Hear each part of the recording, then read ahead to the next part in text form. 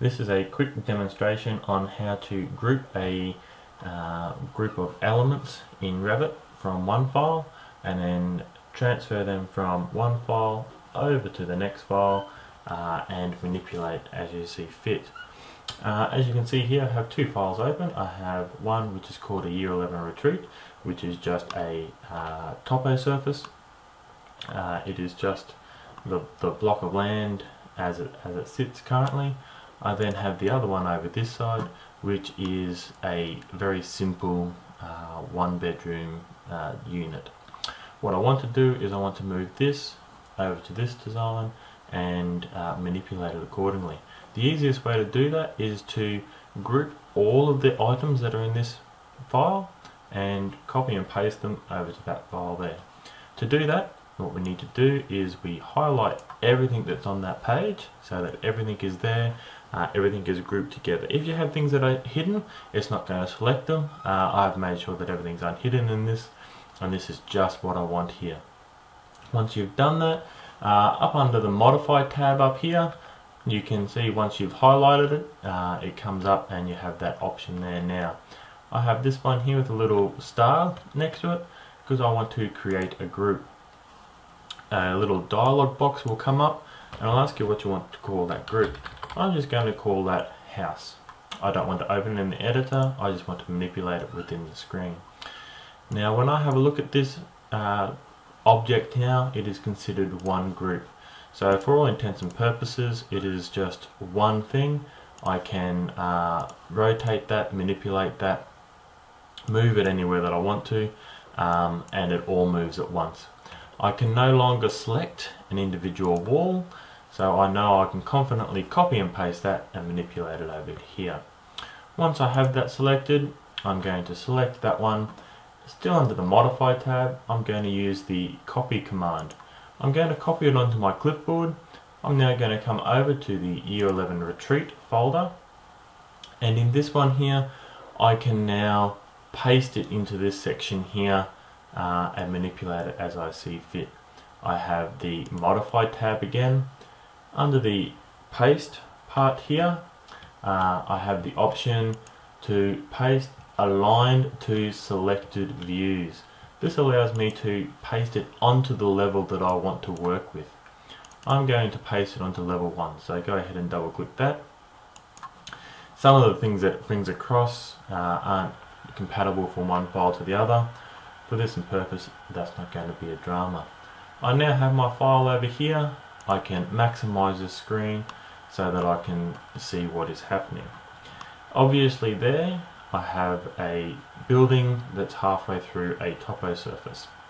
Not super useful. What I intend to do is I want to manipulate that, turn that around and make it fit on that block a little bit better. What I can do now is, again, it is still one group. I can come up here to this rotate button up here. The hotcut key is RO for rotate. I can pick that and manipulate it where I want it to go. Still not quite right, so I'm just going to tilt it just a little bit.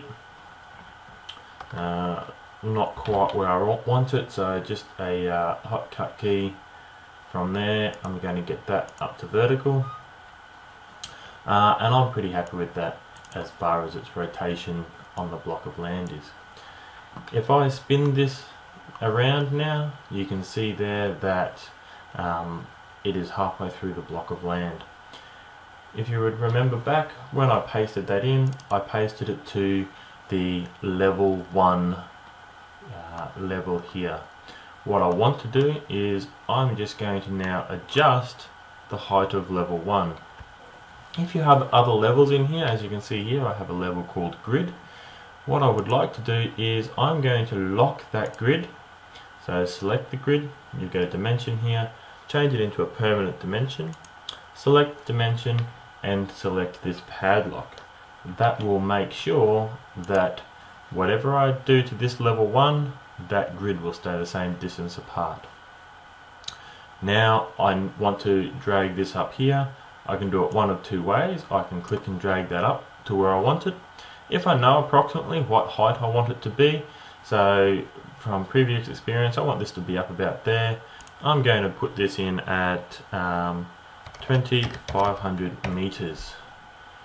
So millimeters. So that takes that up. Still not quite right. So I'm just going to manipulate that just a little bit more and type in 600.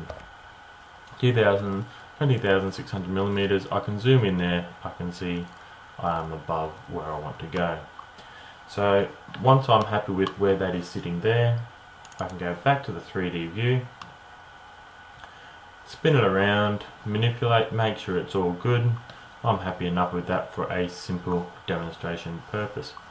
Now, in order for me to be able to manipulate these walls again and work on just that wall by itself, what I need to do is I need to ungroup this. So I will select the whole group. Up the top here under the Modify tab, again I have an ungroup button. The shortcut key is UG for ungroup, funnily enough. Once that's ungrouped, now I have all of my walls.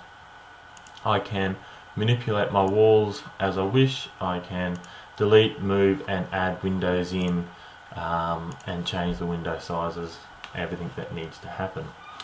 I hope that's useful, and any questions, please come and see me. Thank you very much.